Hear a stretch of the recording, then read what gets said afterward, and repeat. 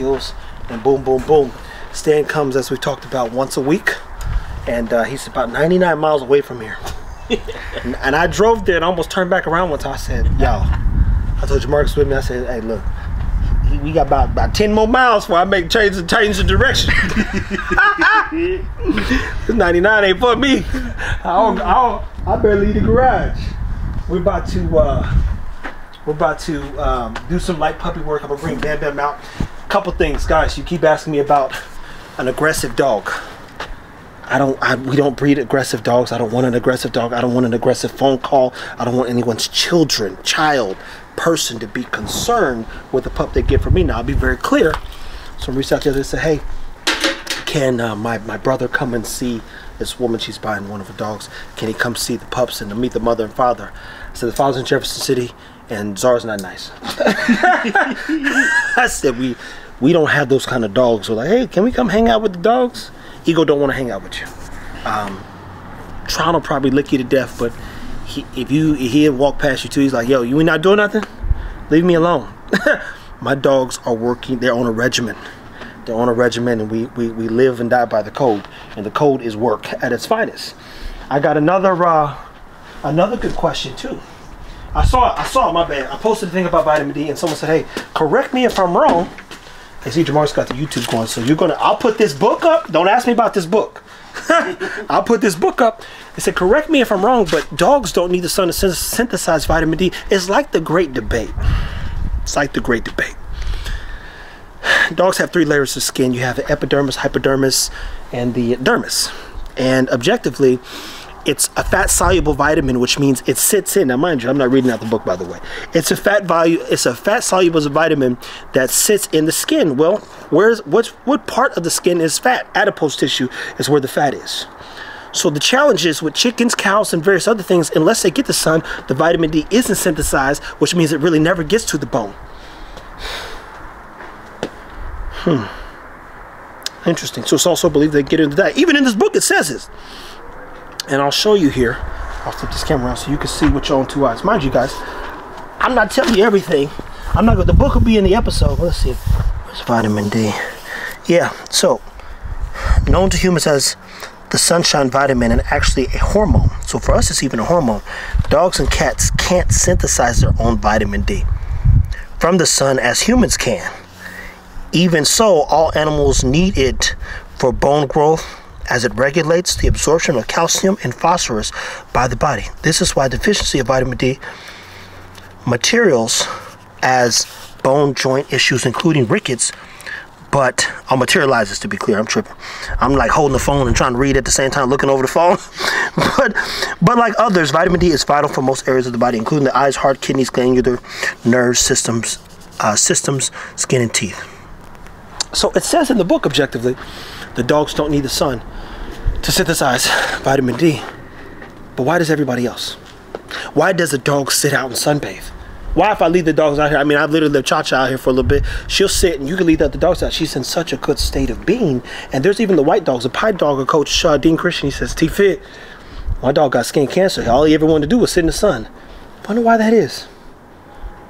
So where there's science, if let's just say 3 out of 4 animals need the sun to synthesize vitamin D, and over 15 plus years my dogs have loved the sun and just sit there and chill.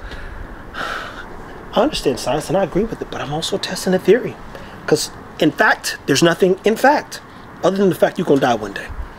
So my mom used to say this. She said, baby, all I gotta do is die and be black. That's it. Be black and die. And I believe in the same thing. Everything else is just a matter of perspective. And again, I read the information. I'm literally, somebody say, hey, what about this? Do you see all these notes? I know where vitamins, I could tell you about this. I know where all the pages are. I could literally go get another book, open the page and show you where it's at. I read and read regularly a lot of info. Now I repeat, if you want to learn more about this stuff, I'll drop this particular book, which I've put in other things. Every book moving forward is an Easter egg. Don't ask me what books to read, because if you want to know that bad, you would have figured it out by now before I ever came along. So funny to me. That's what's getting me. It's like I'm torn between these two things. And one is, hey man, what book should I get? It's like,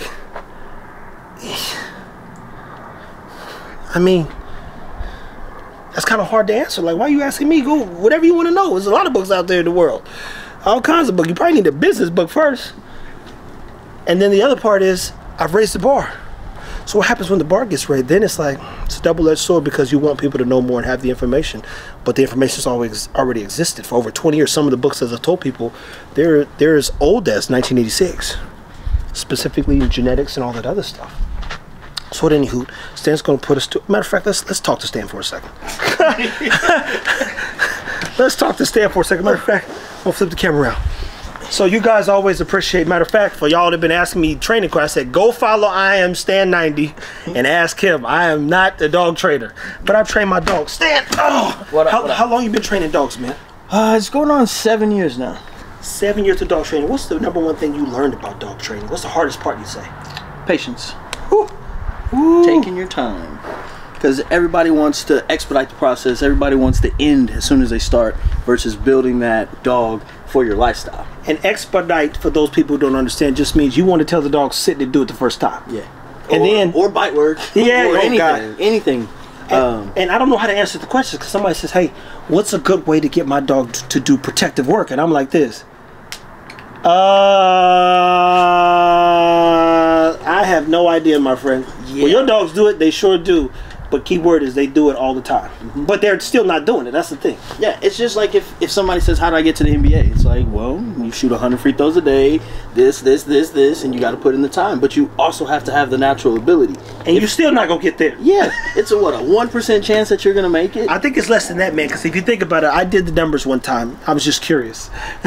Because objectively, they normally only give out about 5 scholarships at the collegiate level. For every school, for every state, there's at least 2 schools. A university and a state school on top of whatever extra schools in there. So you turn around in the average state, we're talking about 100 colleges, 5 scholarships given away, 11 guys on, I don't think, how many guys is on the basketball team, do you know? About 11 to 15. Yeah, about 11 to 15 sitting on the bench, and 60 people go in the draft. And they've got almost, 3%, which means 3 to 5 on average, if not more, are coming from overseas. So now you got overseas taking your draft opportunities with only 2 rounds of draft in the NBA. And if you ain't over 6'5", it lowers your level down. Oh my God! Now your chances is slim and none, and none is the only way you go. So you go. What's the chances of you actually getting a dog to do protection work?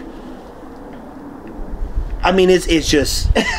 And then you got to understand what level of protection work do you want. Do you want the creme de la creme, or do you just want the basic stuff? And yeah, some people just want their dog to bark at the crib. Yeah, I just want them to bark and let me know somebody outside. Yeah, and if that's what you want to do, I mean, that's easy. You can get really any dog to do that. But what if somebody keeps coming? Now your dog needs to do some work. And if your dog doesn't have endurance, if your dog doesn't have confidence, it's not going to be able to do the job. And it all starts with you developing those things into the dog.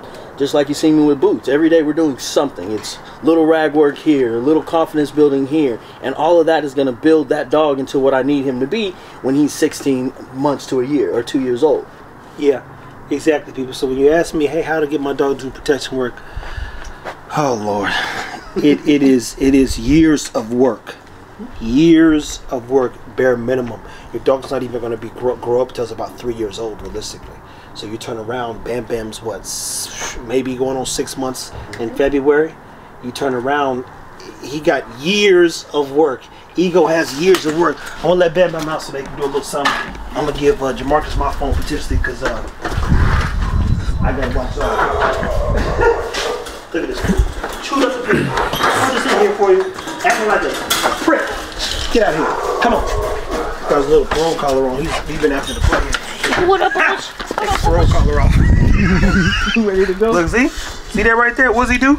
He come right out and get on that thing now. Get to work. He know what to do. He's seen it already. And at this age, it's just like Golden Gloves. It's just like Pee Wee. You're not going to be doing a whole lot because they can't handle everything. But you're going to introduce them to the stick hits and the kicks. See? He comes out. And y'all have seen the videos with Ego where we can kick him and pull him and do everything else. But you have to develop that dog's confidence. Yeah. And he smells the hot dogs in my pocket too. Don't be a bum. Don't be a bum. There you go. Good. All that little stuff people go a long way. Let him get his little win. He's shaking like. know what's crazy? I don't know. They got over this fence with the ball in their mouth. I was like, how did he get over here? But these dogs can figure stuff out. He on the sack. He was like at the You know what I'm saying? We talking about a 6-week-old dog, or 6-month-old dog, my bad. A little bit less. And Stan's already harassing me. And the dog's got no fear. As I repeat, people, we don't have the same dogs at once. we don't. Can I get my dog? I breed for this right here. I breed for this. This was intentional. Very intentional. So imagine I got Ego, Bam Bam, eventually Zara's daughter at the house. I wouldn't come there if I was you. It'll be a problem. I can guarantee you that. And Bam Bam's probably gonna be the chewiest. He's a whew. He a little hoss. Yeah, I know, man. He's gonna be a young man.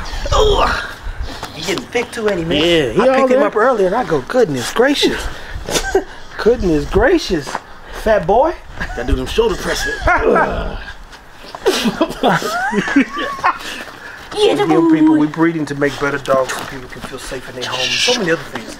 And it's a slow process, people. It's a slow process. No rush. Nobody can, you can't rush this. I know some of y'all, I got this dog. I'm like, look. One step at a time. 20 years of work. We only a year in. We only a year in. So any other advice you could give to some of these people who are interested in potentially just starting off their dog with doing some type of protection work? Build confidence. So it starts with, if your dog doesn't want to get on the stairs and all of that, your dog's not going to want to go in a fight. So it starts with building that bond in the relationship with you and the dog. Because again, if the dog doesn't like you, why is the dog going to defend you?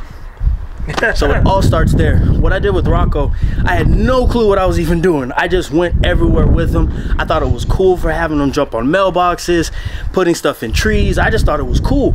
And then when we figured out, oh, he can actually do some work, then everything just transferred right over because he already liked me.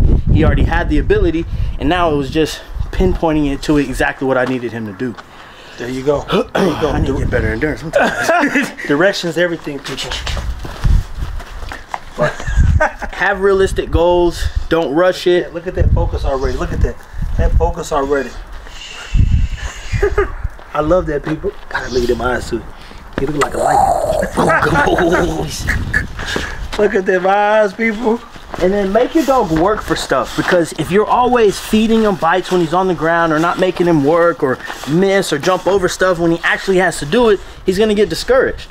Yeah. So you start it early and he teaches him this is just the basics. Yeah. He's been climbing stairs, ladders, tires since he was what, 3 weeks old? Hey, literally. You had him on the A-frame at 2 weeks to eat. I'm gonna put these dogs. I'm gonna show y'all the hill and everything how we go build. I build all kinds of stuff. Me and Jamarcus, when it's time to go into that weapon box, and then you say, "How you get them dogs to do such as a?" Nope. Bite. Come on. There you go. Good. Got to get your dog leaving the ground, man. Hey, what age they say that you start doing protection work? Shit, early. Yeah. I mean, you can realistically introduce them to stuff at what you had the sack in there 5-6 weeks. Yeah, at 4 weeks old, I'll be honest. Once he started moving around and knowing kind of where his legs was at, I'd literally lay a whole thing on the side of the bed, and I'd have a little burlap sack taped up, and I would just harass him with it. Mm-hmm. So he'd been biting on that thing since he was 4 weeks old in the bed, and that's just to be like, oh, I wonder if he's interested in it. And now he's super interested. So you just keep working through the toys. Yep. And then taking him in situations. We watched him climb a tree at 8 weeks.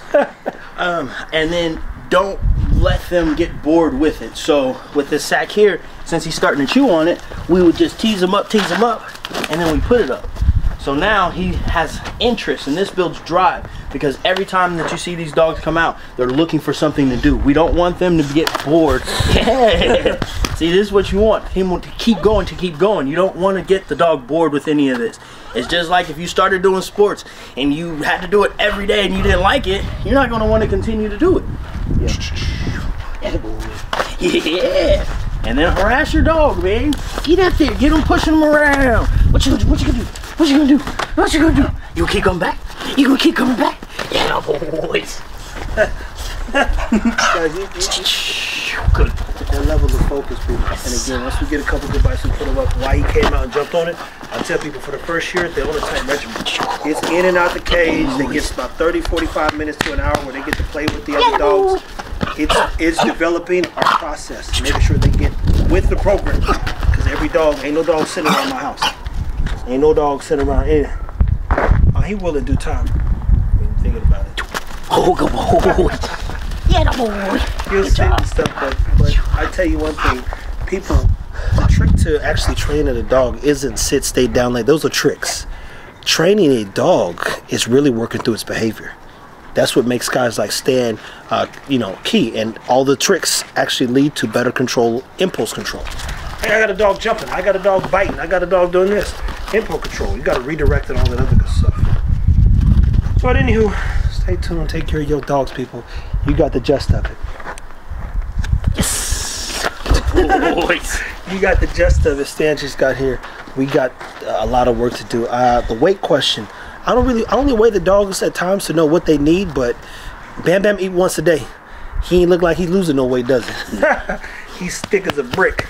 But weight doesn't matter to me. I got 10 years of life with him, and we got a lot of stuff to accomplish, to say the least. So how much he weigh?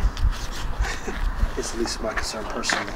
His size don't matter to me. Color, mind you, I'm not. The Merles are pretty. I don't want one of them things. I got a Merle. I can inject Merle at any moment in time because of ego. That's what I keep telling them. Like, hey, you got to keep one. I don't. Who cares? I just showed you that at any moment I can make a Merle litter. It's that simple. Freeze a couple straws. I can do it 1,000 more times if I so chose. It's just a color. I need a dog that has will to work. Ain't that right, Bam Bam? He's like, yeah, all right, let's go. My man. There's a mix between cooked and raw.